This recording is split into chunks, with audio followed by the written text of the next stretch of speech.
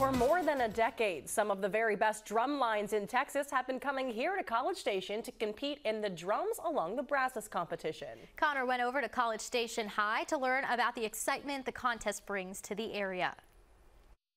This Saturday, you can hear some of the best drum lines in the state right here at College Station High School. With Drums Along the Brazos, I got College Station High School head band director John here with us. Now, John, you've had this contest for a couple years now. What can people really expect if they've never been to a drumline contest? Yeah, the drumline contests are a lot of fun. They bring a lot of energy. Basically, what these drumlines are doing is they're playing their marching band shows that they're doing with the rest of the band. But now with the drumline contest, it's just drums and front ensemble. So a lot of energy, a lot of notes being played by these percussionists, and it's just a great contest. You know how many drumlines are going to be down here?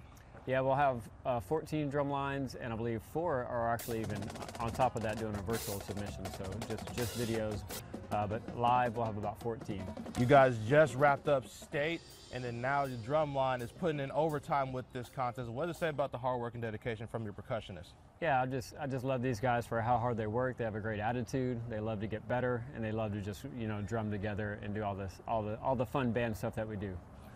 And as far as the format, so like you mentioned, it's just drum lines. So they're basically just kind of standing on the field, playing their show in front of some judges, right?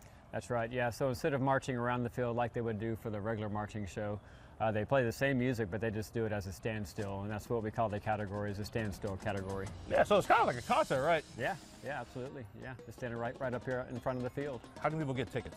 Sure. Easiest thing to do is just to come to the ticket office here at College Station High School's Cougar Stadium. It's $5 to get in. Local band students can just wear their band shirt and they'll get in for free.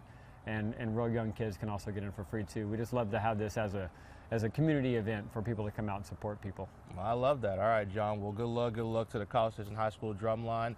When I come back, I'm going to come out of retirement. I used to drum a little bit back in the day, you know what I mean? So I'm going to come out of retirement, warm up my hands a little bit. We're going to see what I can do. All right, we'll be right back here on The 3.